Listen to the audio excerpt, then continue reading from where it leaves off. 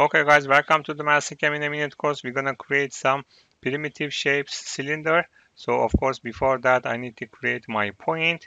I can turn to the point section. I just create 50 and 50 to 0, and after that and 80, 70 and 50 like this.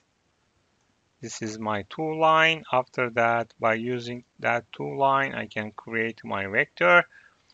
After that, I can turn to the surface and create some and cylinder. After that, I can select some point, and this is my radius, and this is can be my actually and Z position. Okay, and I just need to click and vector and select my vector. If you like to change that, you can easily change that vector. So you can create any cylinder according to your vector like this. And after that, you can write your radius and you can write your height like this. Okay, and push the OK button. After that, you can analyze it. Of course, this is trimmed NURBS surface.